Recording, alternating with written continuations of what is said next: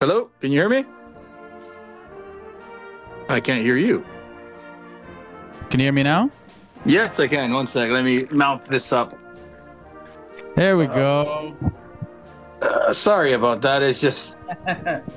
You know what I appreciate you doing this for me. I know it's your busy time. Hey, what's up? It's DJ Delirious, and today I got a special guest. I got Santa Claus in the house. Thank you for joining me, Santa. Oh, you're very welcome. It's only because you're on the nice list. Am I actually on the nice list? I wasn't sure this year. As of right now, you are, but Santa does check it twice. So the 23rd is the last time I check it, and you'll see if you're still on the nice list. Okay. I'll make sure I'm good by the 23rd. Maybe the 24th, things might change, but I'll try to be good for the 23rd. So what are you doing? Are you in the North Pole right now? As of right now, Santa's in the North Pole, Mississauga, which is 1 kilometer from Square One. I always thought the North Pole was in Mississauga. I just wasn't sure. Well, Santa has North Poles everywhere. This is just the satellite office. Okay, so where's Mrs. Claus? What's Mrs. Claus up to tonight? Well, Mrs. Claus is with the elves. Someone has to stay and be in charge of the elves. Otherwise, they'd be bedlam. They'd be breaking into the candy shops and getting all the candy instead of working. We needed someone to crack the whip. Crack the whip, eh? It's a figure of speech. No whips are involved.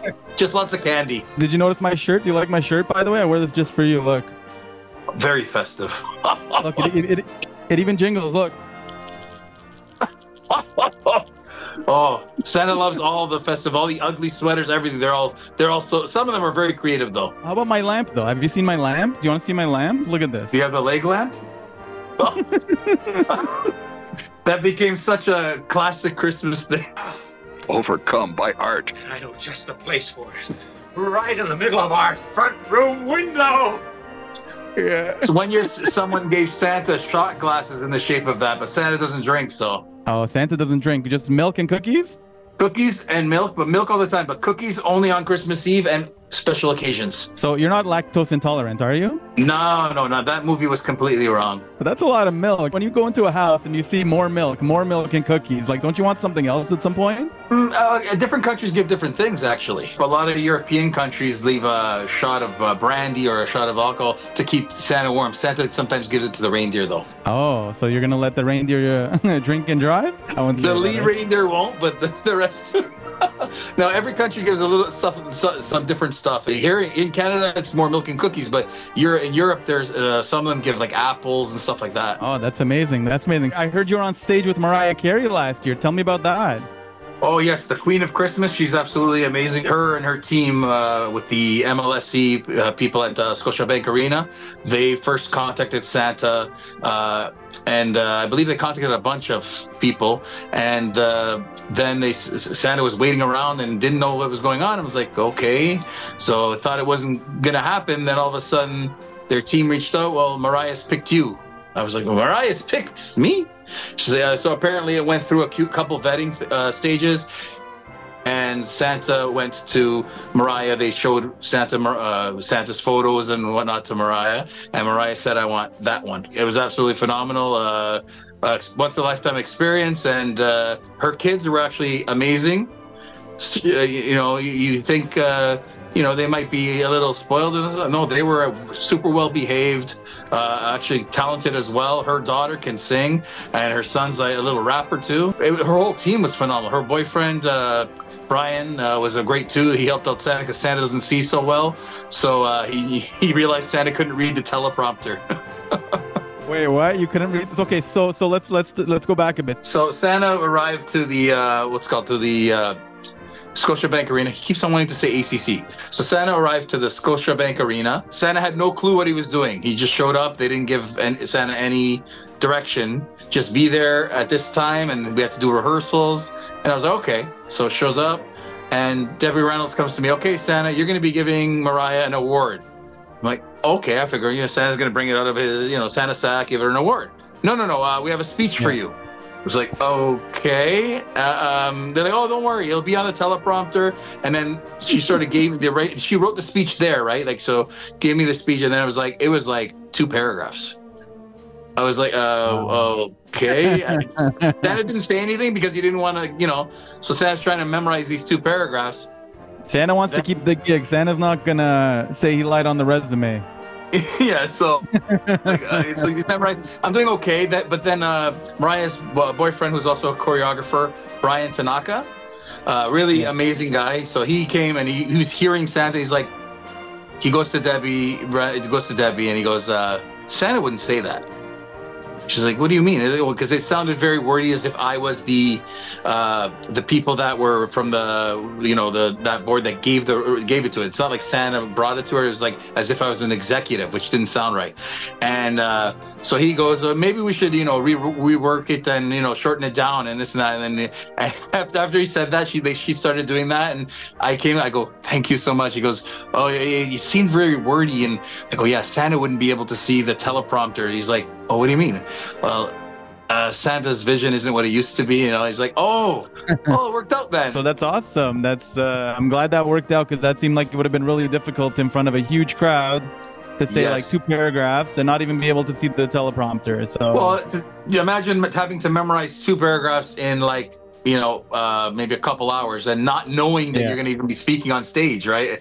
It was just, it's like, it's already being nervous because you're in front of 18 or 20,000 people, right? I mean, it's more, Santa's always in front of people, but that's a lot of people to be staring at you and you're on a microphone. Yeah, you go to houses one at a time. You don't go to it's like all the people at once. You don't see big crowds. You have a group of kids, maybe 25 kids or 30 kids. You don't usually have a few thousand people. Yeah, exactly.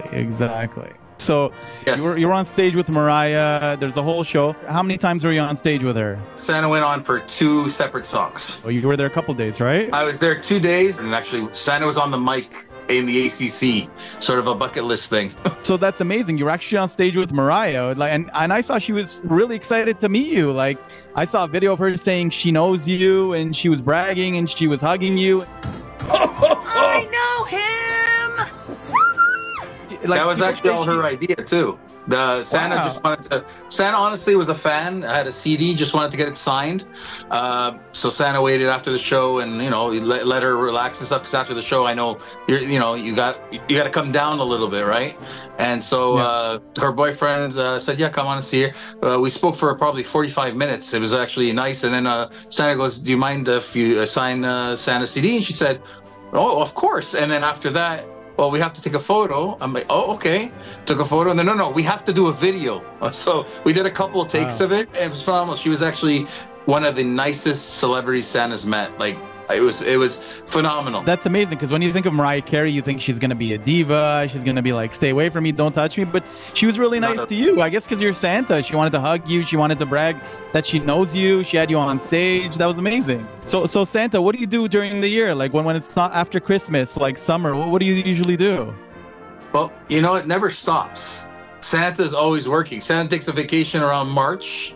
It goes away with Mrs. Claus and maybe an elf or 2, but it's always working. It takes a whole year to get everybody all those presents and everything else. Like, it takes a year, a lot of logistics. We're not just making toys November and December. Yeah, of course, makes sense. Also, but Santa's hobby is photography as well. Oh, photography, that's great. What kind of pictures do you take? Santa likes event photography, as well as just models, studio, any type of photography in general. Santa likes, except abstract. He's not too much into the abstract stuff.